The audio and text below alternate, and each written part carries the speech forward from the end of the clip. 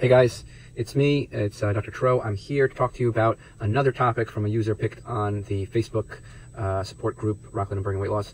The topic that we're going to be discussing today is what happens to blood tests like cholesterol, liver enzymes, uric acid, ferritin when you start a ketogenic diet or a very low carb diet. So that's the questions we're going to answer is what happens to cholesterol, what happens to the liver enzymes, what happens to the uric acid, what happens to the ferritin, what happens to the high sensitivity CRP. And those are the issues we're going to discuss. So the first thing I want to talk about is there's findings that happen early in a very low carb ketogenic diet, and there's later findings that happen early on.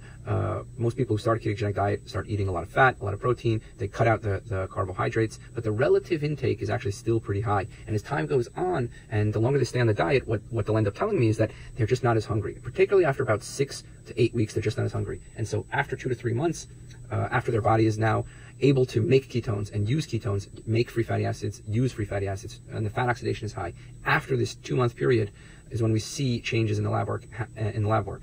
So what happens initially? Well, initially actually the triglycerides go up. When the fat intake goes up, when you start eating a lot of fat, the triglycerides will go up. But what happens is over time, and particularly after the first month, those triglyceride levels will come down. And if you look at the literature for any low carb or very low carb ketogenic diet that's longer than 3 months, triglycerides are statistically significantly lower than baseline, and they're lower than other diets like low fat diets. In fact, one of the most powerful things a very low carb ketogenic diet can do in the long term is really reduce those triglycerides. So that's the first thing to pay attention to. In the beginning, it may actually go up. So if you happen to get a blood test 1 month in, you may see that it may rise. If you have a history of familial hypertriglyceridemia, you have to pay attention to that. That's something you may want to manage in the first month when it goes up. But then eventually, after a month, 2 months, it comes down. It goes way down. So that's one of the most important things. The other thing that we look at on the cholesterol lab work is the HDL. Now, HDL happens to be one of the best markers for cardiovascular health. It's been termed healthy cholesterol, but it's not necessarily the case all the time. Basically, the bottom line is it's associated with better health.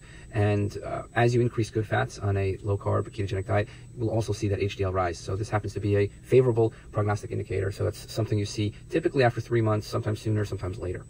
Now, everybody cares about LDL. And this is what I tell most patients. When you're first starting a ketogenic diet, the first 2 months, the LDL may actually rise. And that has to do with the fact that you're eating kind of fatty foods and more saturated fats.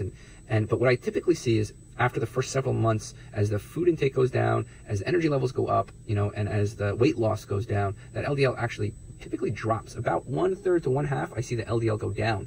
And about another 1/3, the LDL will stay the same. And depending on the diet and the individual kind of genetics, the LDL may actually go up.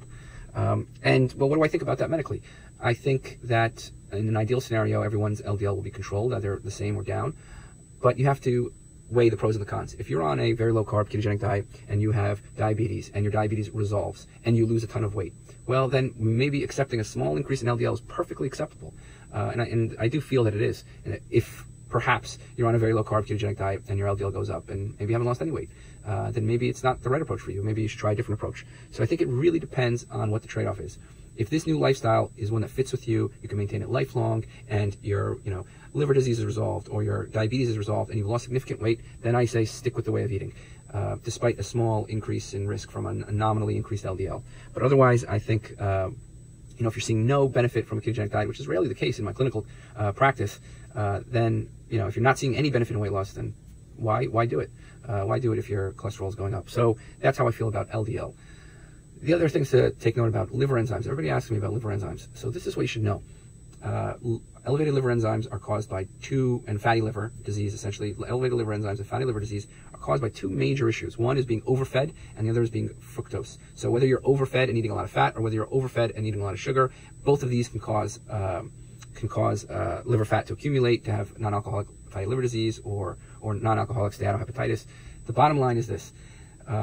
In the first couple of weeks, within 2 months, on a strict, very low-carb ketogenic diet, I have experienced a 100% resolution of non-alcoholic fatty liver disease in patients that are losing weight and stick to the diet. So in patients, I've seen it in as little as 5 or 10 pounds of weight loss in the first 2 months. If they're strictly cutting out all sugar and all fructose, they will see a resolution of their liver enzymes, and when we confirm it on ultrasound, we see a resolution of the liver fat. So the liver enzymes go down. It happens very quickly, usually within the first 2 months. So that's what happens with liver enzymes. The other questions people ask me about is uric acid. Some patients may have gout. What actually happens with uric acid on a very low carb ketogenic diet is it actually goes up in the first 2 months before it comes down. So sometimes if I have a patient who has a history of gout, I may manage that with medications in the first 2 months, and then afterwards I uniformly take them all off. The uric acids drop to lower than they've ever been, and particularly with weight loss, they really drop lower than they've ever been. I think the key there, just as the same it was for LDL, and just as the same it is for liver enzymes, is if the diet makes you full and you start eating less and you're losing weight, you would definitely see improvement in all of these values. So that's something to pay attention to. And the last two things that I get asked about is ferritin and high sensitivity CRP. So with ferritin, ferritin is a marker of two things. It could be a marker of inflammation. It could be a marker of nutrition status. So let's say you started a very low carbohydrate ketogenic diet and you see a slight bump in your ferritin. I wouldn't be worried about it at all.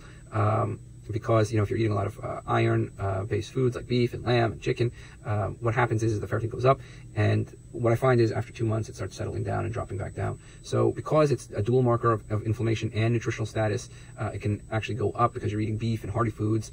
In the beginning, that ferritin level will go up and then it'll go back down. Now, high sensitivity CRP is a marker of inflammation, and what it typically shows is the inflammatory process in your body. Inflammation is linked with heart disease, and chronic inflammation linked with chronic high insulin levels, and chronic diabetes is linked with poor outcomes, particularly poor cardiac outcomes. So what I find with high sensitivity CRP is it uniformly drops on a ketogenic diet. I've very rarely seen it elevate, but it is something I track. I'd say probably 70 to 80% with weight loss, the high sensitivity CRP drops. And when you add in exercise, that goes up to like 80 or more percent. Very few people I've seen actually have the CRP go up on a ketogenic diet. So that's just something in my own clinical practice. Okay, so let's just do a quick recap. Cholesterol, what do we see? We see the triglycerides go down. Sometimes it can go up before it goes down, but uniformly and eventually it goes down. HDL tends to go up. LDL has a mixed result. Sometimes it goes down. Most of the time it stays put. Some of the time it can increase. Uric acid goes up before it goes down. Ferritin, again, goes up before it goes down. And CRP, I get mixed results. Most of the time it goes down. Some of the time it stays put, or very few percent of the time it goes up. Okay, so that basically explains blood test on a ketogenic diet. I hope this was helpful, and just go on the Facebook group and ask your next question, and I'll be happy to answer it.